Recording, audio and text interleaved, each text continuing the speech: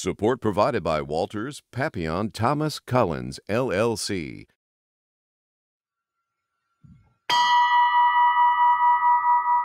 Hi, everybody. Welcome once again to the noon meeting of the Rotary Club of Baton Rouge. I'm Club President Haggai Davis. With us today, we have John Pugh will do the invocation, followed by Ken Best for the pledge and the four-way test. Good morning, ladies and gentlemen.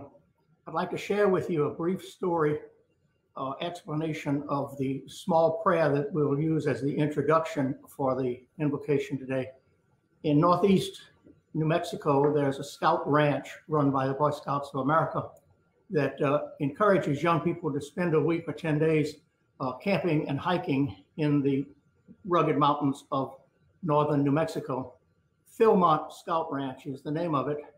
And at the base camp where cadets and campers start and end, there's a large mess hall, and it starts every meal with this Philmont prayer: for food, for raiment, for opportunities, for life, for friendship and fellowship, we thank thee, O Lord. Our Heavenly Father, we hope that the spirit of the Philmont prayer will imbibe in all of us so that we can make healthy decisions during these times of political and economic crisis. Grant us the wisdom and the strength to do the right things during these times of uncertainty, and help us to follow the guidelines of our medical professionals so that we can not only protect ourselves, but protect others.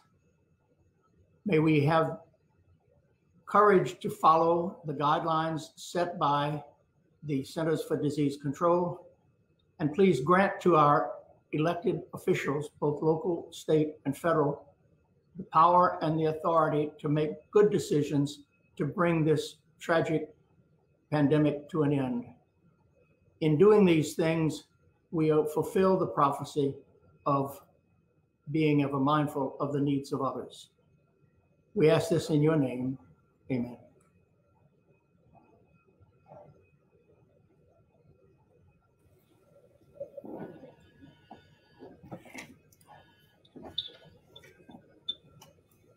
Please join me in the pledge. I pledge allegiance to the flag of the United States of America and to the republic for which it stands, one nation, under God, indivisible, with liberty and justice for all. Now join me in the four-way test of the things we think, say, and do. Is it the truth? Is it fair to all concerned? Will it build goodwill and better friendships? Will it be beneficial to all concerned?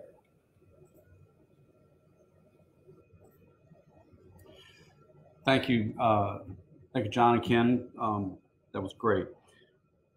We have with us today Mr. Paul Hillard and Stephen Watson are going to be our speakers. We have Robert Levy, who's going to introduce them. Robert, thank you very much for the introduction. Thank you. The National D-Day Museum opened June 6th of 2000, 55 years after the war ended. It later expanded to become the National World War II Museum. It's exceptional that 20 years after the opening and 75 years after the war ended, we have a decorated veteran of the Pacific and a man who joined the museum 18 years ago and is now president to share their thoughts with us. Paul Hillard came from rural Wisconsin, where his family farmed, and in 1943, at age 17, he enlisted in the Marines. He wound up flying 45 missions in a dauntless dive bomber. This two-seater plane had him facing backwards in the open air to fire machine guns and operate the radio. He spoke to us in 2013, and when he was finished, I asked him a question: how could you fire a machine gun with a windshield in front of you? And Paul, as he was on his way to his seat, said, "What windshield?" After the war, he got his undergraduate degree and law degrees and was hired by Chevron in New Orleans. While in school in Texas, he discovered that although Texas was 9 times the size of Louisiana, Louisiana was 9 times more interesting. Thus, he wound up starting a very successful independent oil company in Lafayette, Badger Oil. He has found time to volunteer in major ways to the benefit of many nonprofits, not the least of which is the World War II Museum. Stephen Watson joined the museum in 2002 and has worked in numerous areas that contributed to its success. He continues to keep it as a world-class attraction that honors our greatest generation. We welcome today Paul and Stephen. Thank you. Glad to be here. Thank you.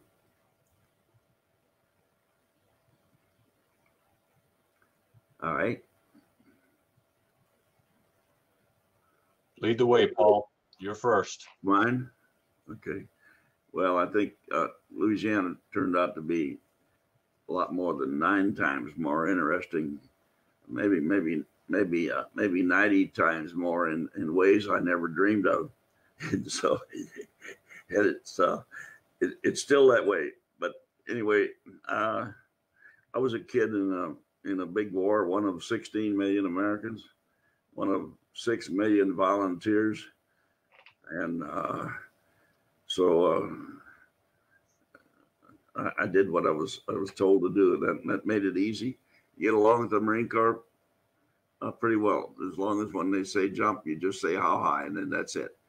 And but anyway, I did what I was told to do, and I did my time overseas. And now I read extensively about the war, and I find out what we were doing, what was happening around the world. Big war, 100 million men in uniform. I don't know, 60, 70, 80 million casualties. And so it was, I look at it now as it was a privilege, to wear a uniform and fire a weapon in the war. It was a different kind of war. I think at very sharp moral corners. Everyone knew what we were doing and why we were there. And we didn't know necessarily what we were doing, but we knew why we were there. So I came back and now 75 years after I got out of service, I look back and try to figure out what happened, because it's all kind of a dream. But I think the 15, 16 years I've been associated with the National World War II Museum it's meant a lot. It's been a great privilege, a lot of fun, and most of the time, right now it's not a lot of fun. We having some pressure, as you well know. Stephen can go into that, but anyway, it's a big war on it. It was on every continent, on, over, and under every body of water. A war that introduced the third dimension of warfare, which was the air power, and that began with biplanes and ended with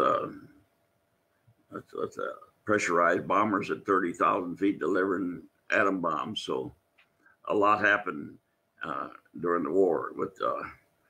So with that, rather than just ramble on, I'd like to hear what the audience wants to hear. I'm more interested in that, to hear what questions do they have. So fire away.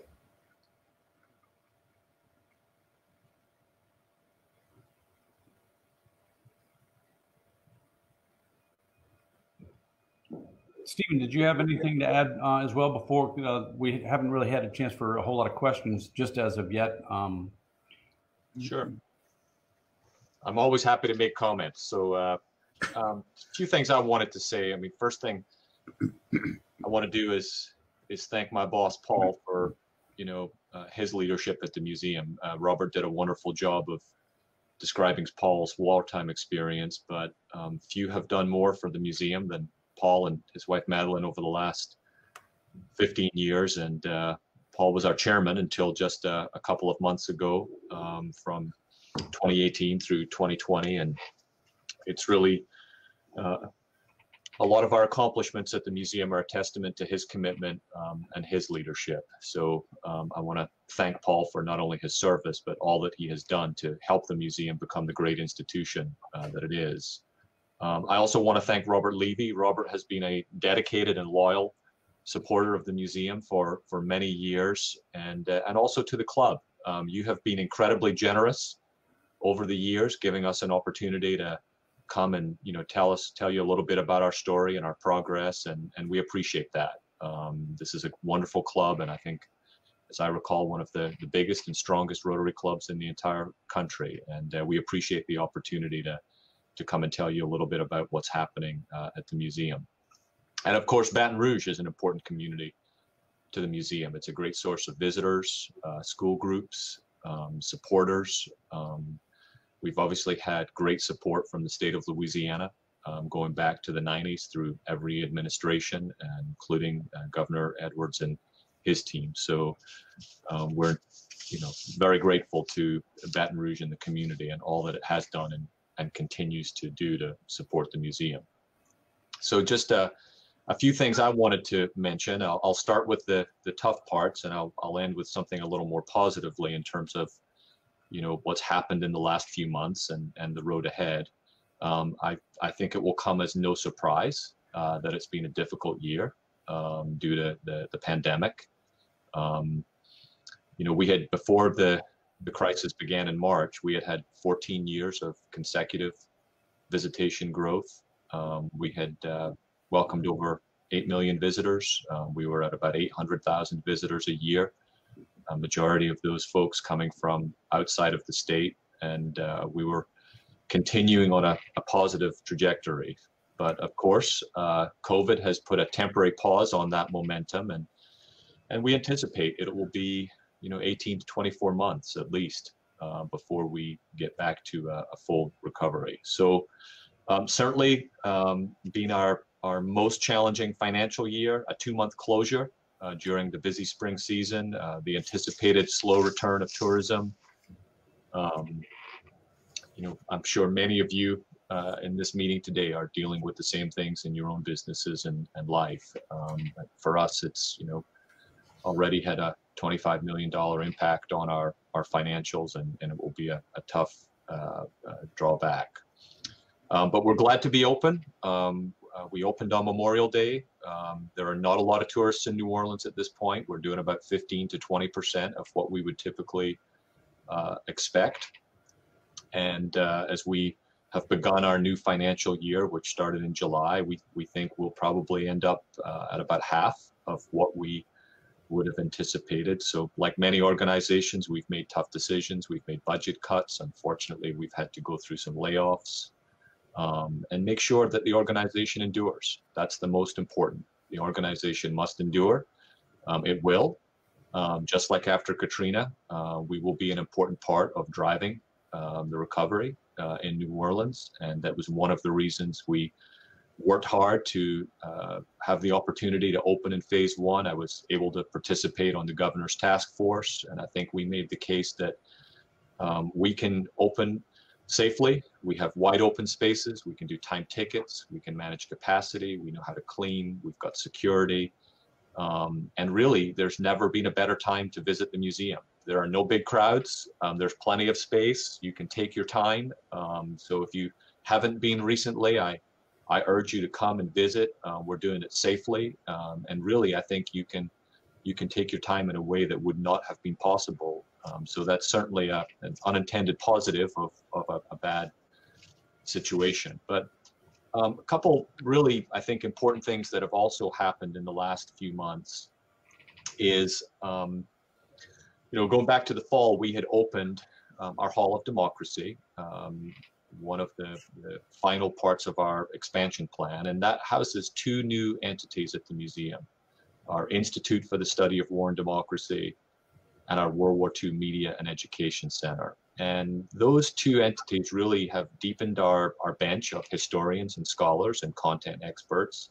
and given us new capabilities to produce digital content. And that has become increasingly important during the pandemic, as we've essentially become a virtual organization serving students, teachers, lifelong learners with an array of digital programs. And we've literally touched millions of people since March. So distance learning webinars for schools, teacher training programs, daily oral history features from our digital collections, historical articles, live presentations by educators, curators, and historians. We have a great podcast right now following the last months of the war and the decisions that Truman was faced with, panel discussions with scholars from around the country.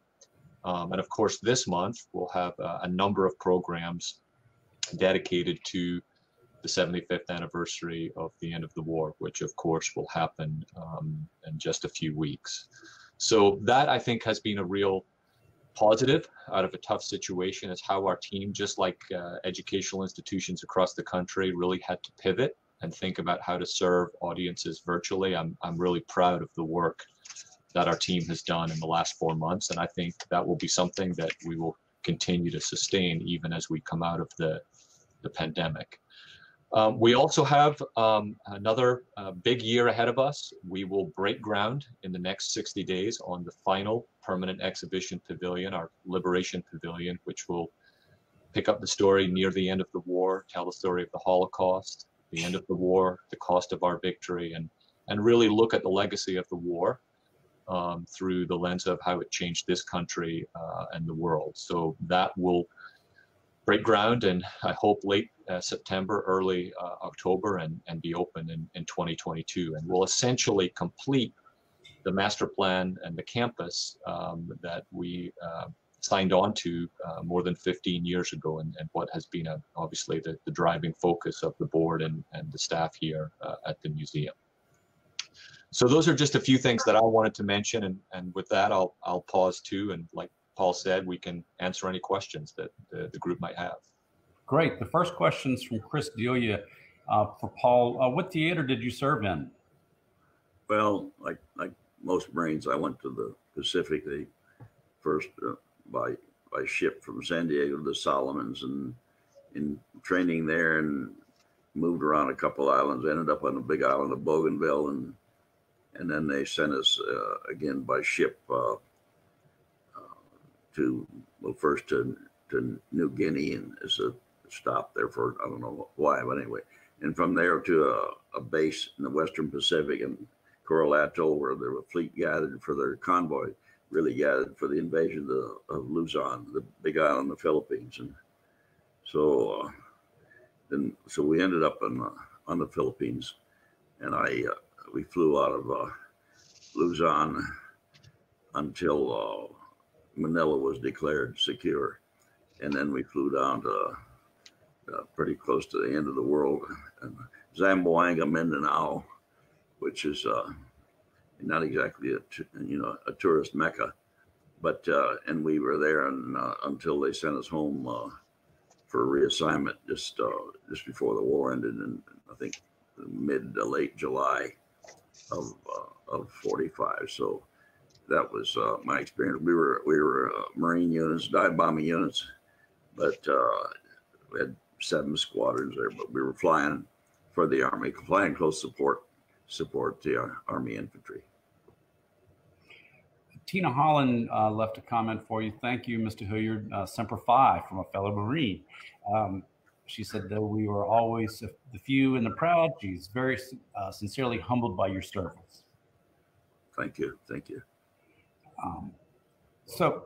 And we also have another comment from Richard along the same lines, thanking you for your service and, lifetime debt and gratitude. So thank you again for a lot of our Rotarians are going to love your service. Mr. Stephen, we have a question from Warren Burkett. Are there any plans to expand to other wars or conflicts on any kind of a name change?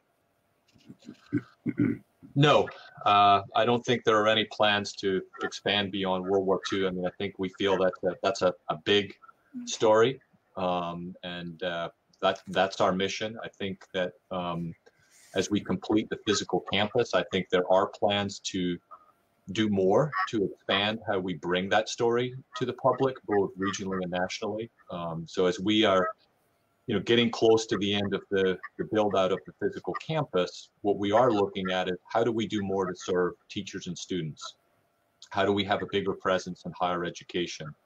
What are the partnerships that we can form with other organizations that will allow us to do a better job at making sure that this important event in our country's history and world history is not forgotten? So I think our focus right now, as we finish building the campus, is really to think about how we can expand our educational outreach, including, taking a hard look at whether or not we may become a degree granting institution, essentially a university of our own, and offer master's degrees in World War II and military history. So I think that's our focus right now. With public programs, with special exhibits, it gives us a little bit more flexibility to look a little bit outside of World War II, but I certainly don't see any significant changes to our focus on the horizon. Okay, Robert Levy asked Mr. Paul a question. Assuming your pilot had to take evasive actions, how did you feel when you were in the open air? Cold. It was. We usually. It's the Philippines weather, but like New Orleans in August, and so you were pretty lightly clothed when you took off, but at about 12,000 feet in an open cockpit, I have to tell you, I hated it. But I never minded the dive. I just wanted to get down because it was cold up there, and sometimes we'd circle for maybe a couple hours waiting for the assignment of targets because the planes would go down, one at a time, and so they could observe where the bombs hit, and then they'd call a flight leader, I guess, and tell them, next guy, 100 yards east or west or whatever it was. So they had their own type. We had a Marine pilot always on the ground with the Army, and he was talking to the pilots in the strike force. No, I didn't that circling in that up there in the open cockpit. Just was one of the least enjoyable parts of the deal. But I look back on it. I was fortunate to get the assignment I did. I didn't ask for it. They told me that's what I was going to do, and I was a volunteer, but I didn't have any choice. So you were voluntold. Yeah, right. I look back on. I never crawled around the mud or the coral or the jungle and with a rifle. I slept in a tent, and we flew our missions and went back. So looking back on it, compared to what a lot of the other guys did, I had good duties and no complaints there. So Short Richard asked, why did you choose the Marines as compared to the other services? I don't know, probably John. No, it wasn't John Wayne, but it was, I don't know, I turned 17 in June of 42, and maybe a couple of weeks after the Battle of Midway, and I read a lot about it and about the SBD and the Dauntless Dive Bomber, and but I don't know, the Marines were appealing. I guess I thought it was a little more exclusive outfit than the Army. Plus, I had two uncles. They're already in the Army, and an uncle in the Coast Guard, and two of those uncles had been based at some time during their training early in the war in Fort Polk, and they condemned the Army for me and Fort Polk. So I said there's got to be something different than this. So being a Wisconsin farm boy, I wasn't all that fond of salt water, so I chose the Marine Corps. And, but I think one of the things that I've never been able to get across, and I think is a little bit frustrating, is that how ordinary and how normal it was to wear a uniform in 1942 to 1945. I mean, we had 16 million Americans wore a uniform, and we were a nation of about 132 million. So that's 1 out of 8. But when you take out the women and children, that's, it's 1 out of 4. And so when you end up, you got almost half of the age eligible, medically fit, physically fit men in America wore a uniform. So it was normal. I didn't know anybody that wasn't in uniform, I don't think. That's fascinating. Thank you for that. Stephen, Marvin Borgmar is asking, do you guys interact with the USS Kid Museum here in Baton Rouge? We do. That's a good question. In fact, we actually should have had our Pelican State exhibit at the USS Kid right now. We created an exhibit several years ago called Pelican State Goes to War that really, I think, does a great job of talking about Louisiana's contribution to the war effort, both on the home front and through those that served. And it's been traveling the state for the last couple of years, and was scheduled to actually be at the Kid right now. I think it would have opened a few weeks ago, and it would have been there through September. So we're hopeful that will happen again at some point in the future. I've also, had several meetings with their board and their leadership over the last several years, and talking about, lessons learned from our experience growing the museum, and trying to give some helpful advice, and vice versa. So we have a good relationship. We were really looking forward to having our special exhibit be there this summer. So hopefully when we get through the pandemic, we'll be able to revisit that. And that will give us a really, I think, good anchor partnership to hopefully, begin to do more in the future. And Jeff Zimmerman asked, how can we access the digital information you were talking about earlier? Yep, great question. Multiple ways. You can go to our website and sign up for our email distribution list, and you'll get more emails than you may want from the National World War II Museum. You can follow us on social media, and you can also go to our digital collections website, which is www.online.org. www.online.org. That's where all of our digital collections exist, and I think there's maybe 2,500 hours of veteran testimony there right now, and we're adding more literally every week.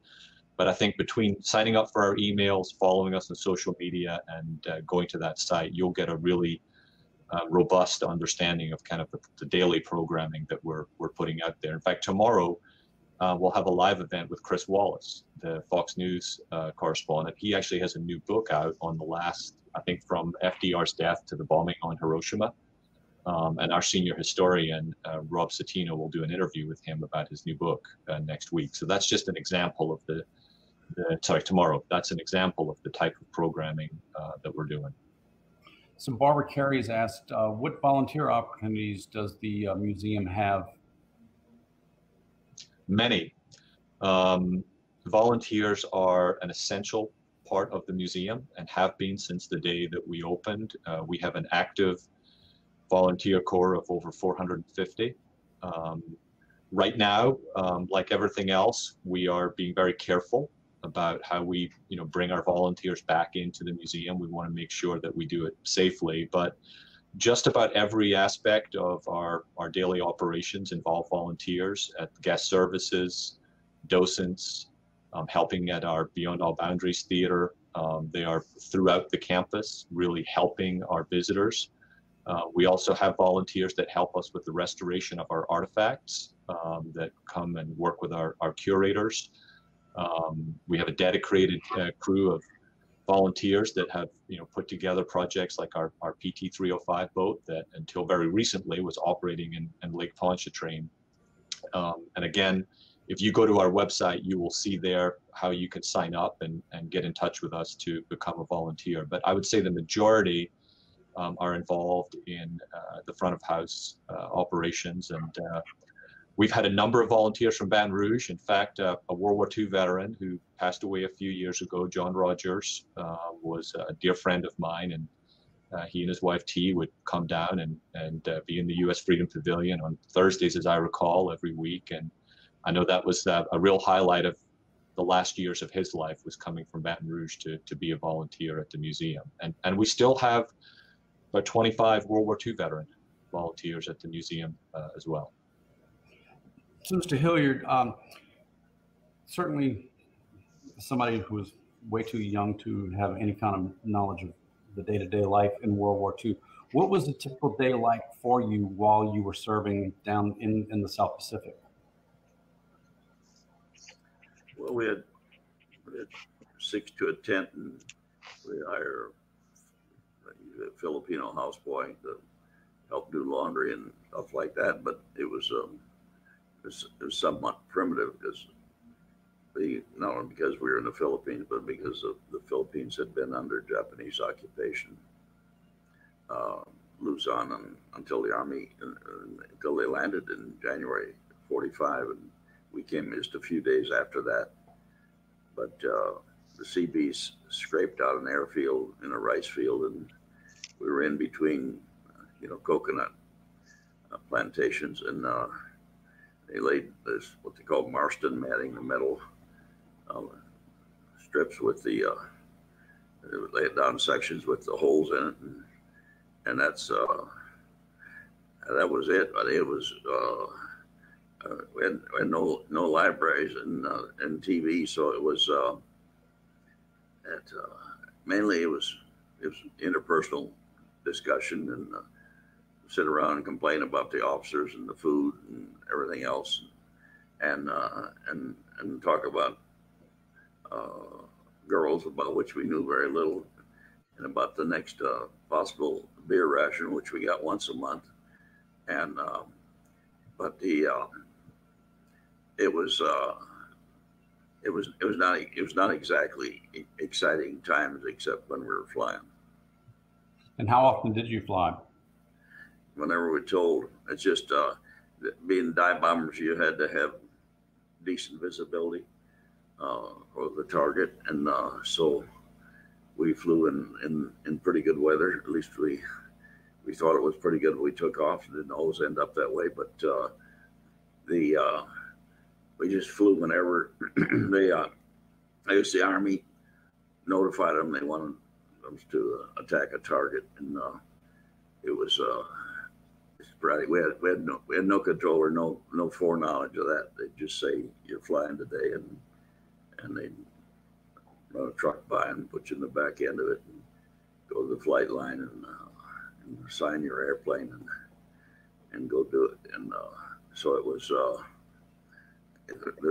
there was nothing scheduled, about it.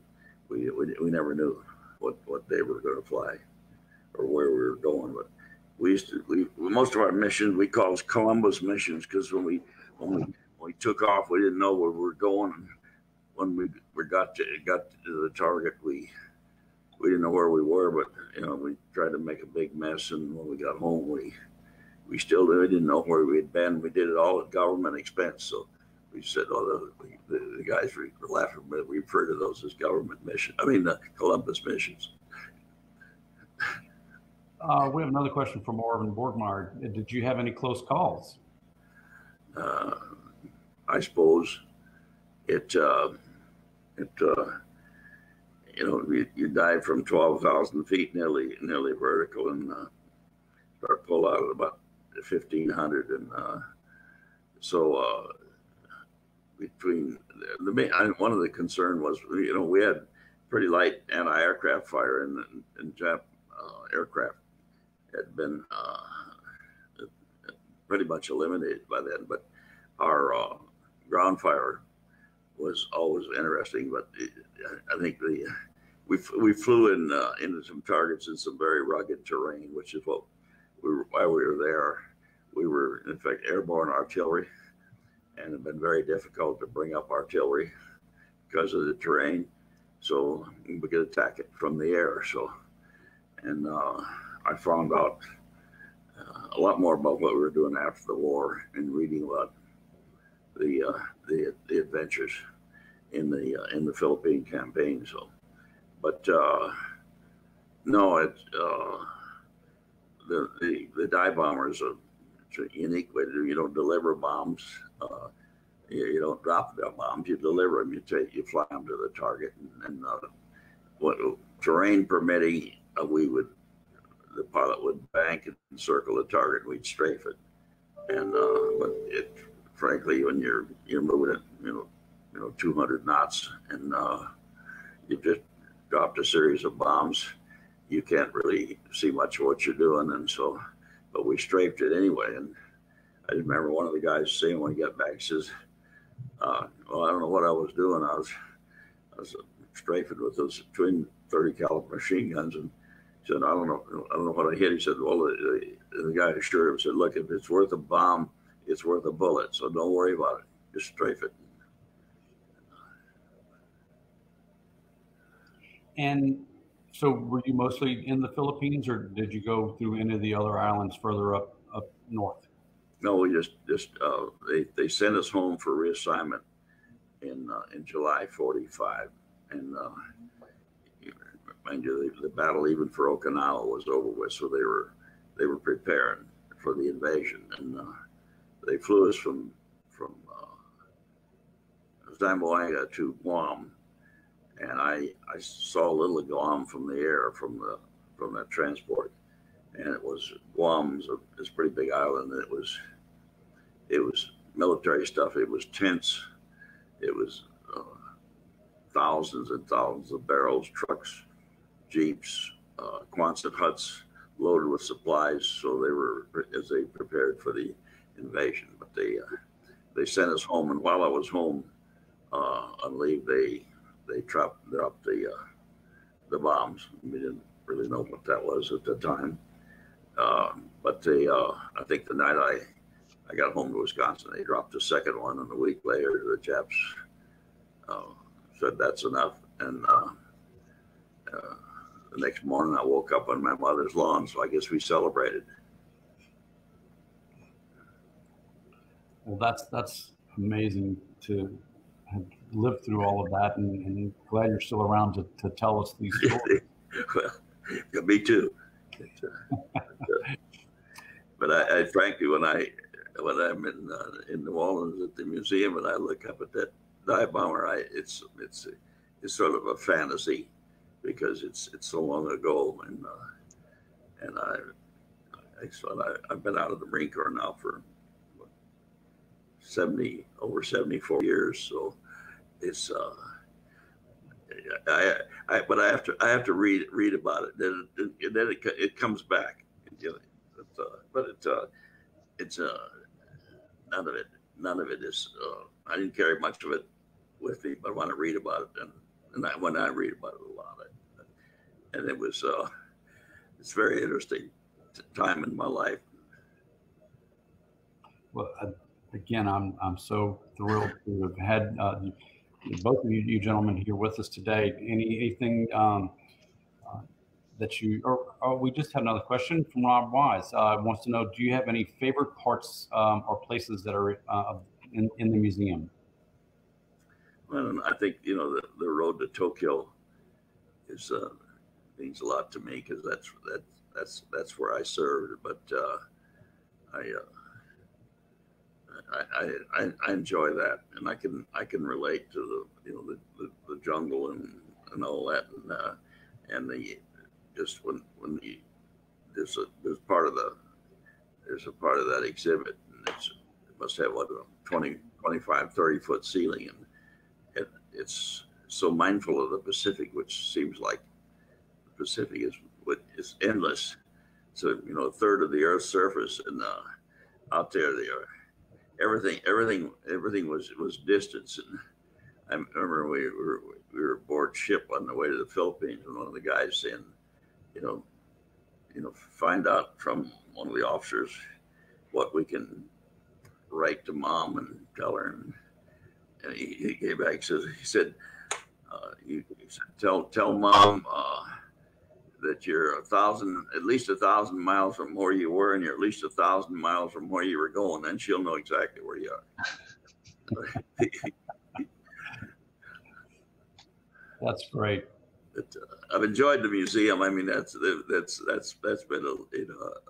a labor of love, and give me something to do. And I think, and maybe Steve was going to mention, but I want to thank the state of Louisiana, which has been so helpful going back all the way back into the 90s, I guess, to Mike Foster. And they've helped us and given us seed money for the buildings. And of course, then they say, well, it's like a challenge grant. They say, okay, now you go raise the rest of the money and do it within a certain length of time. But it's been helpful. So the state of Louisiana has been very, very, very good to us. And I've enjoyed every time I've gone. I love going to the museum. There's always something new every time I'm there and just learning something about what you guys went through, and that's, thank you for being a part of putting it all together for us. It's well, there's some challenges right now from different directions, economic. As you know, New Orleans is a tourist and convention town, so it's hurting right now, and then the social unrest is not particularly helpful either. So, gentlemen, is there anything else that you'd like to let us know about or for the day? I do have there was a couple of questions in the chat that I thought I should probably address. One of them was my last visit to the museum was just after the Boeing edition. You know, have there been any other editions since then? And absolutely, there have. And you know, since the Boeing U.S. Freedom Pavilion, the Boeing Pavilion opened in 2013, we opened the Road to Tokyo that Paul just talks about, but also the Road to Berlin, which is our galleries dedicated to, you know, telling the story of the whole war in Europe. We also have now our Arsenal of Democracy permanent exhibition, which really, I think, helps the visitor understand how we got into the war in the first place, the lead up to the attack on Pearl Harbor, and also an expanded treatment of the home front story. So we have added much since 2013, and really, in fact, in many ways, it's like a whole new museum experience. And I would also just add to the question about, you know, the favorite part of the museum. I think, you know, this museum started with the 650 oral histories that Dr. Ambrose had collected as part of his research and writing on D-Day primarily. And, you know, to this day, I think one of the signature elements of visiting the museum is how we tell the story through the words and the experiences of men and women like Paul who served. And I think if you have not visited in the last 5 years, you have not experienced what we call our dog tag experience, which is when you come to the museum and you get your ticket, you're also given a little dog tag that has an RFID chip in it, and you begin your visit at the museum probably the same way that Paul began his journey to war, is you get on a Pullman train car and you take your dog tag and you swipe it and you're introduced to a real person. And as you go through the Road to Berlin or the Road to Tokyo, you check in and find out what was happening to that person at that period of the war through a series of videos. You can also use that dog tag to digitally collect content as you go through the museum. And when you go home, you take that card, you type in the number to the website, you get the full story of that person's experience. You see all of the material that you collected while you were on site. And we also share with you related materials from the museum's archives. And I think it's just one of the ways that we kept these personal experiences at front and center for the visitor. And I think that's one of the things that I really love about the museum, and one of the things that we get the most positive feedback on. That's awesome. Well, I think, Stephen, I think that the new Hall of Democracy, which opened less than a year ago, is an absolutely amazing facility, and the broadcast, the media center in that is worth seeing. Even though I don't understand all of what they do there, but it's an incredible operation. That's good. That's the future of the museum, is the educational aspect, getting it online, getting it out, because we've had 8 million visitors and since it opened, and we can accommodate about maybe 1 million a year comfortably. But there's 330 million people in America, so we've got to get the museum online, get it out to people. Yeah. So you mentioned something about the educational components of it. Are you working with any specific universities to do this, or? It's a great question. So we, we've long had a partnership with the University of New Orleans because essentially, our founders, came out of the University of New Orleans, and we continue to have a great partnership there. We also have a great partnership with Nichols, my alma mater, and we offer a couple of leadership programs for students where you can get college credit through Nichols. And we also have an online master's degree right now with Arizona State University. We have 200 master's students enrolled in classes right now, and we launched that program about 18 months ago, and are continuing to look at other partnerships, and as I mentioned earlier, even the possibility of becoming an accredited degree granting institution as a museum. And to Paul's point about the Hall of Democracy, I mentioned this earlier, but I think one of the really brilliant parts of the physical campus master plan was this understanding that we needed to have a place to produce digital content. We needed to have a significant research library, and to become a trusted source and to help make this story accessible, you have to have historians and scholars and experts that know the history. And the Hall of Democracy that opened last October is the physical building where all of that happened. The library, the historians, the instructional designers, the distance learning experts, the media producers. And as I mentioned earlier, as we finished the campus, being really sort of strategic and thoughtful about how we scale those programs to serve students and teachers across the country, provide more access to our collections in these oral histories, partner with more universities and other organizations will be an important part of our efforts and outreach, in addition to, of course, maintaining the campus. And even today, on average, we reach almost 1 million people per month through our outreach programs, and that is growing exponentially, and that will be an increased focus in the years ahead. So we have another question from Ken Best, from Mr. Paul. Where did you do your aviation training, and what was your total number of flight hours? Well, they sent me from San Diego after recruit training and rifle range, and that they sent us to Jacksonville, Florida, the Naval Air Station. We did aviation and radio and radar school there, and then gunnery school, and flew in patrol bombers and did gunnery in the Bahamas and Cuba and so on, and combination training flights and anti-submarine flights. And then from there, they sent us back to San Diego and overseas. And I wanted to say, someone mentioned the atom bomb. I just finished Chris Wallace's book, which was interesting. But when they sent us home in late July '45, they said you're going back for reassignment, and we assumed we'd be going back to the Pacific. So that needless to say, the A-bombs and the Japanese surrender was welcome to those of us who just had come home and thought we'd have to go back. So did you receive any medals for your service, and if so, how many?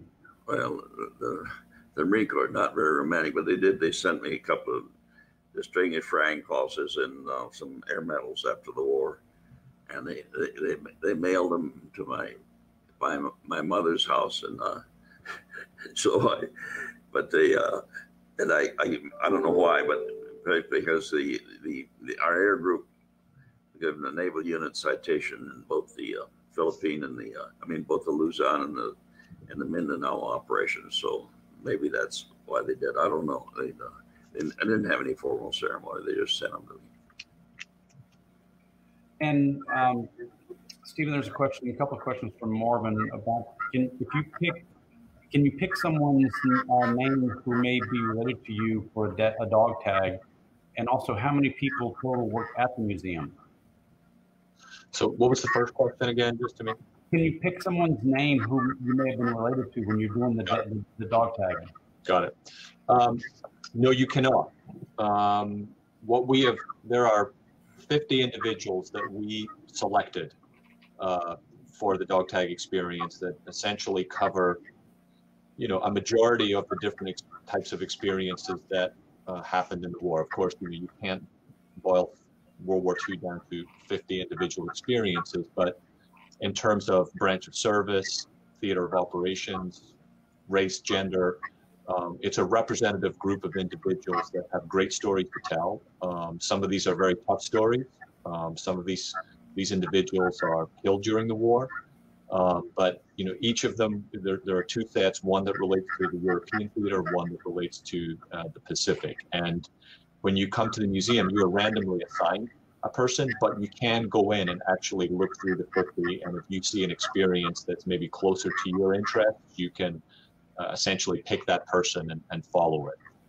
How many people work at the museum? Well, that's changed a lot in the last few months, unfortunately. But pre-COVID, between our museum team, our food and beverage partners who manage those operations, and of course, we have a brand new Higgins Hotel and Conference Center that just opened in the last part of 2019.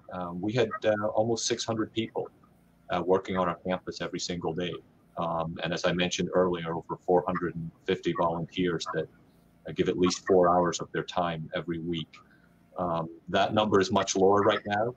We had to lay off about 1/3 of our staff as we looked at the realities of the impacts of the pandemic and what we anticipate will be a challenging recovery.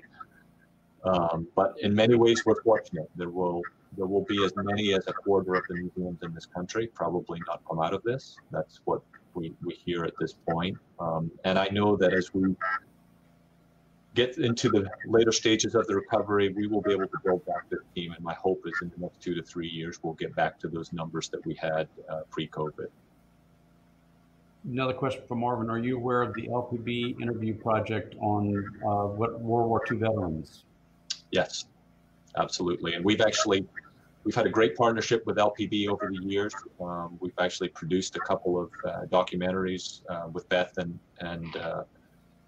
her team. So we absolutely are. Yes. That's great. Gentlemen, cannot thank you enough for your time and stories and information you've shared with us today. On behalf of the Rotary Club of Baton Rouge, I just want to say thank you again for both of you. Thank you.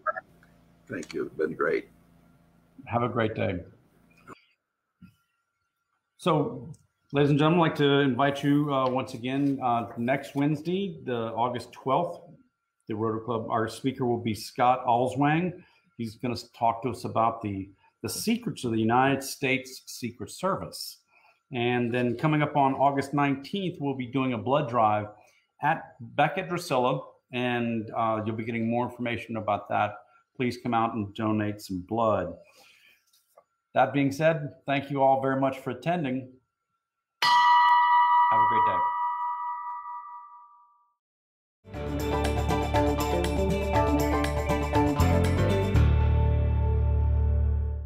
Support provided by Walters, Papillon, Thomas, Collins, LLC,